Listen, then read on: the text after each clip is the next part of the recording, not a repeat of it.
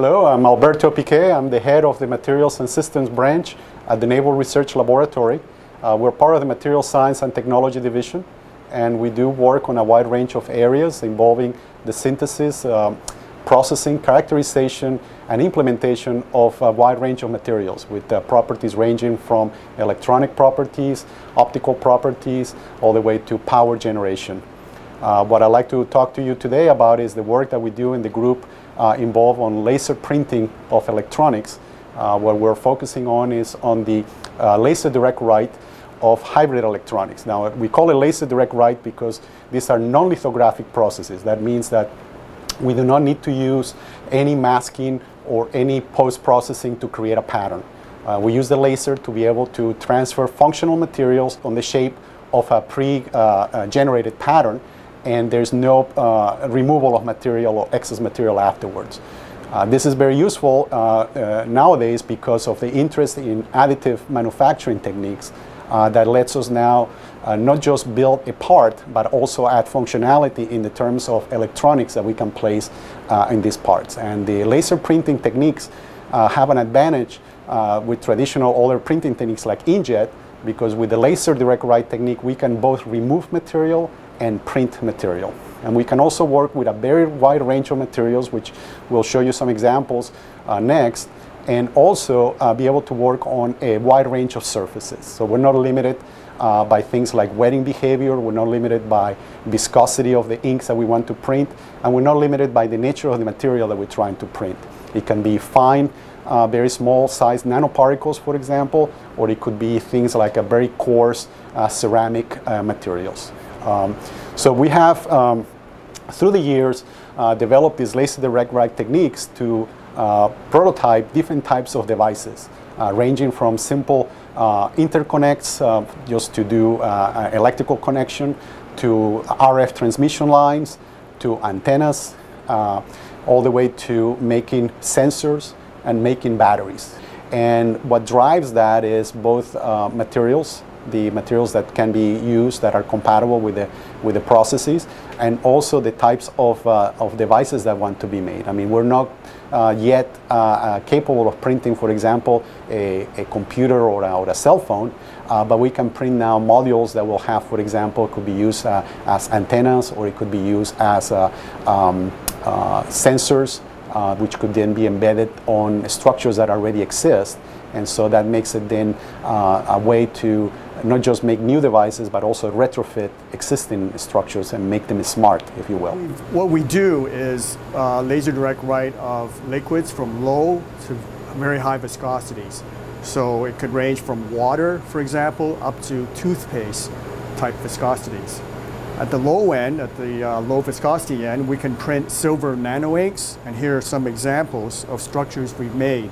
This is an NRL logo that we've used fast scanning mirrors to print the pattern on glass. Another example here is FPGA fan-out array on Kapton, also made with silver nano ink. And here's an example of a D-ring resonator, which is useful as a metamaterial surface. So going to the other end of the viscosity range, the high viscosity, we've printed structures that are congruent in shape and size to the laser beam. The high viscosity lets us do that because it resists deformation of the material as it flies to the receiving substrate. And that's important, especially in 3D manufacturing, additive manufacturing, because now when you transfer a feature, it matches exactly to what you designed. So in a sense, your voxel, your printed volume element, matches the pixel in your drawing. And one of the things that we think is potentially disruptive technology is that by using this congruent laser transfer, we can combine it with a spatial light modulator, which is essentially an array of micromirrors that lets you structure the light beam, the spatial profile of the light pulse. And what that does is that it acts as a dynamic mass. You can make features such as this, complex features such as these that are shown earlier, and it can be done dynamically, and you can print the laser pattern all in one shot. So that is essentially that's parallel processing with what has been a serial process. So this is we think a very important advance in the field of laser direct write.